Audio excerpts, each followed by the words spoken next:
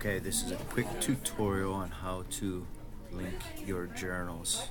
So we'll start off here. This is the title of your journal. Go from normal text to heading. When you have the heading, link it. Don't mess with these. Go here. So this is number 11. You find journal, positives. Now it's linked. Apply. So, and then the show, if you want to see if it works, scroll on up. Just click in the box in journal, and this is like a refresh or update. So look, there's journal 11. Now if I hit it, yeah, positives.